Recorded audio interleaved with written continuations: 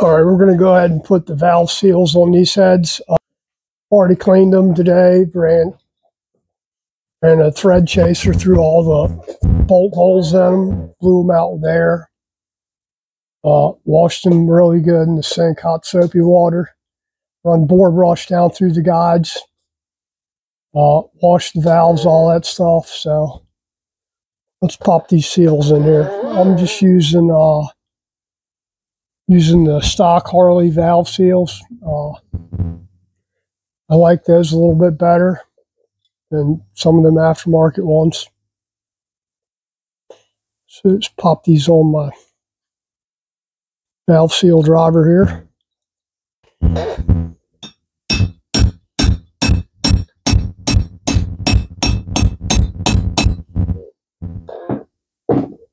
Notice how it changed tone a little bit once it's seated.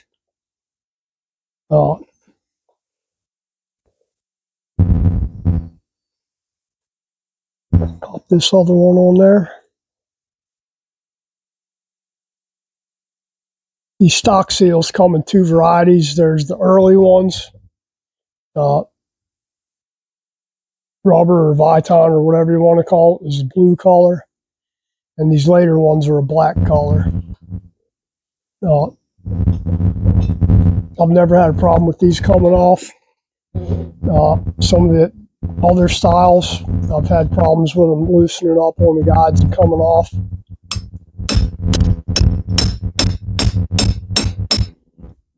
And leaking. I've already put my 30,000 shims in here under the bottom spring retainers, bottom collars, whatever you want to call them. Just putting a little assembly lube on the valve here. Then I'll put the assembly lube on the tips once I put them in the bike there.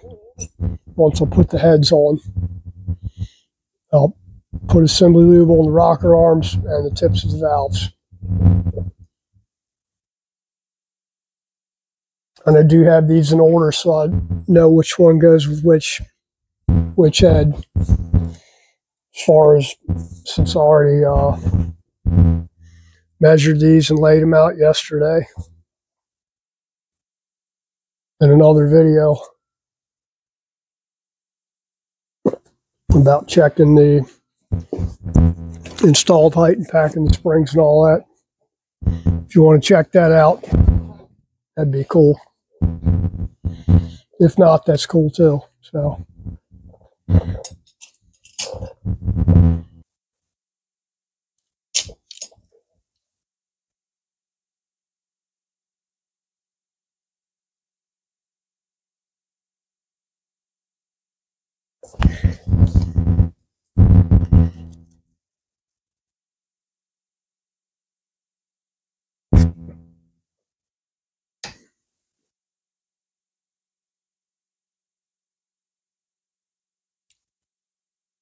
put our keepers in here.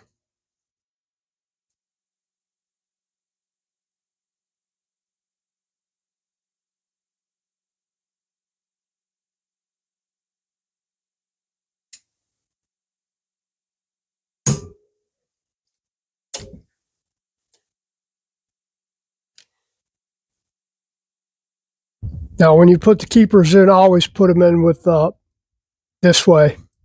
So the split's facing this way. So you're not loading one side of the keeper there. Now, I guess it doesn't really matter, but that's just the way I've always done them. So.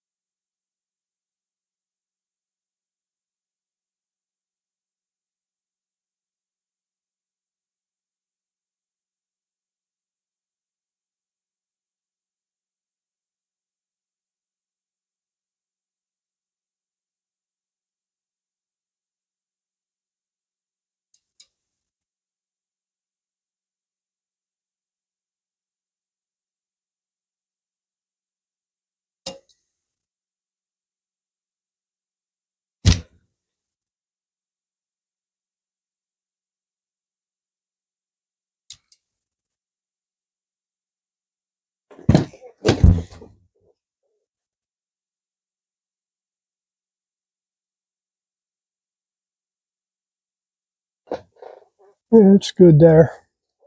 Let's pop these ones in here. And I don't know, I was planning on having these, at least putting heads on today. I might, it's still kind of early. It's only 2 o'clock, 1:30, 2 o'clock, something like that. So I might get the heads actually bolted down.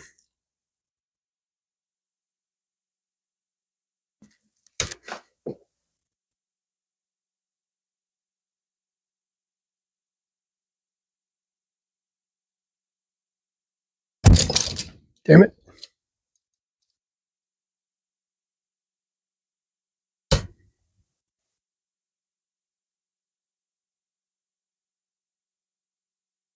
It's always that one that wants to be difficult.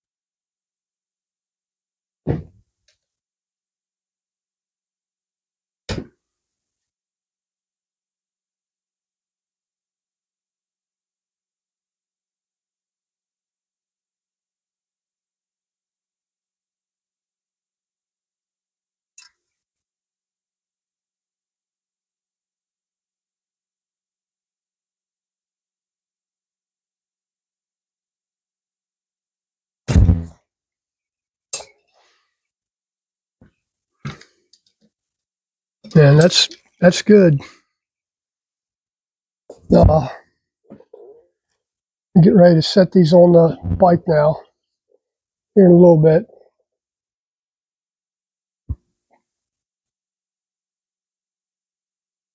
So we got our springs packed in there. All our keeper grooves are facing the right way. They're aligned correctly. They're even. They're not crooked. Got our springs packed. We're ready to go. And what I'll do is I'll bolt the heads on fully and stick the manifold up there. I still have to port match the manifold, so I've got it marked, but I haven't cut it yet. So usually once I get the heads in there, because I hadn't even ported the heads before, so I'll stick the manifold on there and get a bird's eye view of where we got any mismatch against the manifold and the head. So just port matching really, intake to the heads. But that's it for this one. I know I didn't ask anybody to subscribe in the beginning of this video like I'm supposed to, or 30 seconds in or whatever, but you know what? If you made it this far, I appreciate you watching. If you want to subscribe, that'd be great. If you want to drop a comment, that'd be great too. If you want to share it, that's fine. I appreciate all of you for watching. To me, this stuff's pretty cut and dry. It's pretty dry material, really.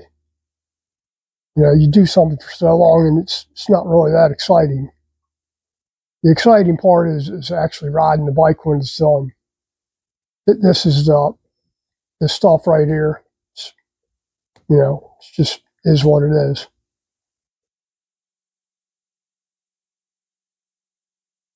But anyway, appreciate everybody. Y'all have a good weekend coming up. It's Friday afternoon, a little after lunchtime.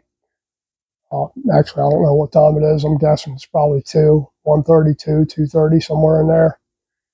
Anyway, everybody have a great weekend. Be careful out there. Have fun. And happy Father's Day to all your fathers out there.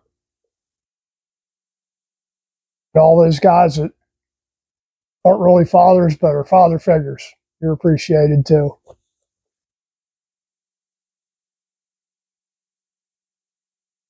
Anyway, take care. Thank you.